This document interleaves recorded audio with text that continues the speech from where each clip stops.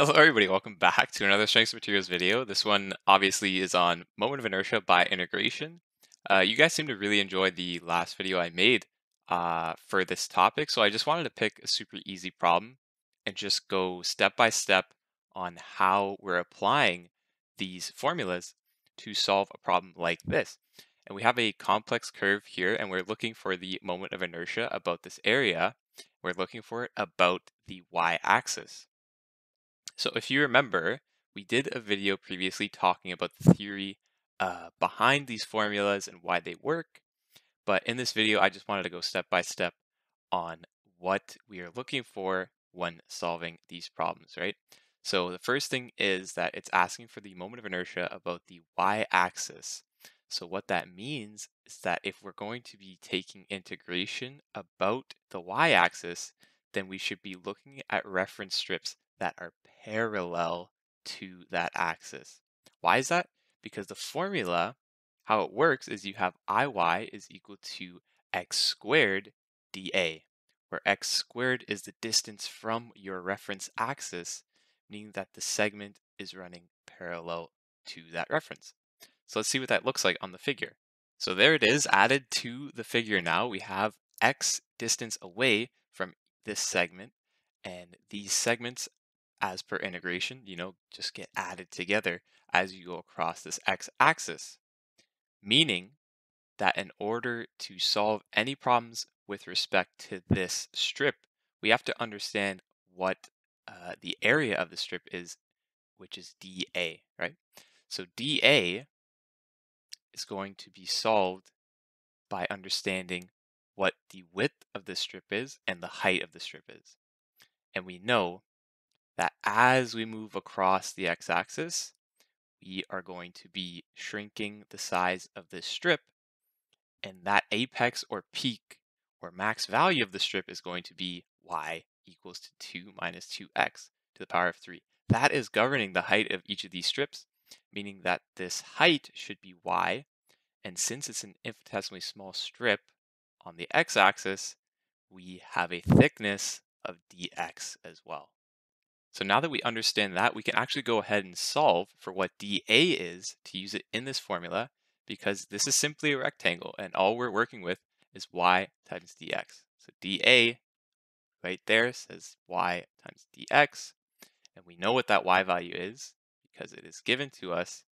It's always going to be equal to 2 minus 2x to the 3 times dx, which is our theoretical thickness for each of these segments. Now we can go ahead and start plugging in to the formula to actually solve for what Iy is, which is the moment of inertia about that y-axis. So the first things first, we need to rewrite our formula. We have the integral from 0 to a x squared dA. We know what dA is, and there's one more variable that we need to understand, which is the a value. And the only thing that we know is that this strip is traveling along the x-axis, starting from 0 and ending at what value? It's 1. So that means our a value here is simply going to be plugged in as 1. So I've added it to our figure just so that we can keep track of where our variables are coming from. So we can now finally start plugging in. We have the integral from 0 to 1, which is once again that strip's travel path. We have x squared, and then dA, which is 2 minus 2x to the 3 dx. This all looks really good because we have all of our terms in terms of x with this dx at the end, meaning that we are totally fine to integrate and won't have a combination of x and y variables. So we can proceed by just distributing this x squared into this 2 minus 2x to the power of 3 and then integrate as normal. So let's see what that looks like. All right, now that's all distributed. Let's go ahead and integrate. We know the rule. This x is going to be plus 1, and we're going to bring that 2 plus 1 to the bottom. So this is going to be 2 over 3 on the bottom times x to the 3. And then same thing for this as well. We have x to the 5 right now. That's going to turn to a 6. That 6 comes down as the denominator.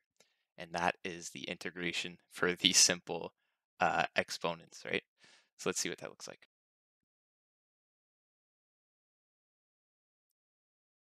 All right, so now we have a definite solution for this problem. All we have to do is go ahead and plug in our values.